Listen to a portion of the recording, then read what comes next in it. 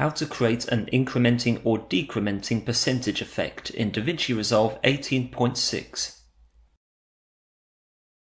Inside your Project Edit window, go to Effects. Underneath Toolbox, select Titles and go to click and drag a text plus edit to your timeline.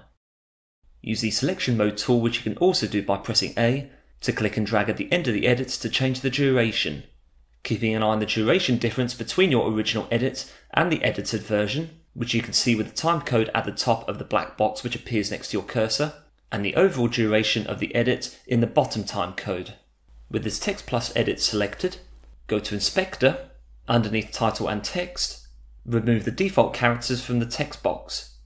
Right click inside this text box, select Expression. Inside the expression box, which appears below your text box with an addition symbol, type in the built-in function min with opening and closing rounded brackets. This built-in function will return the lowest value entered within these brackets to the screen in text format. Since we want the percentage numerical values to be whole numbers, inside the parentheses we must type the floor function, which also contains rounded brackets. Inside the parentheses for the floor function, type in 0. Which will be the initial value displayed at the start of your animated percentage effect. Since we want this value to increment, we will add the addition symbol next to this, and then add a new set of rounded brackets so that the percentage will increment in accordance to passing time. To help us understand how we can make the percentage change at a certain speed, we can first identify the number of stills that play per second on our current project timeline.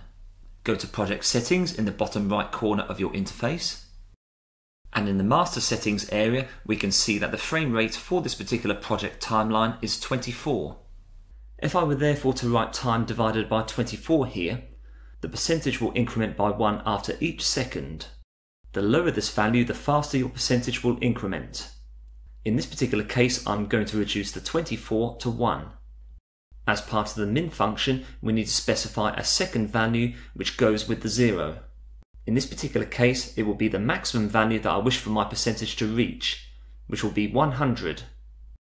Go to the left of the last closing bracket, type in comma, and type in 100.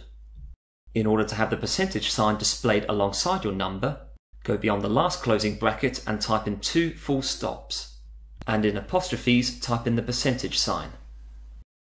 Once you click off the expression field, you should see the percentage appearing on your screen.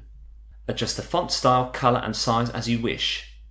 In this particular case, I'm going to choose the font style Harlow Solid Italic with the colour white and size set to 0.2. Depending on your font choice, if you feel that the percentage symbol is too close to your number, you can add a space to the left of the percentage symbol inside the apostrophes or speech marks by pressing space. If the gap now is too wide, you can undo by holding in Control or Command if you're a Mac user and pressing Z, and manually adjust the space between each character by adjusting the tracking value under Inspector. Bear in mind that this will affect all characters that you have in your text message and not just the percentage symbol. What if you wish for the percentage value to decrement instead, such as going from 100% to 0%?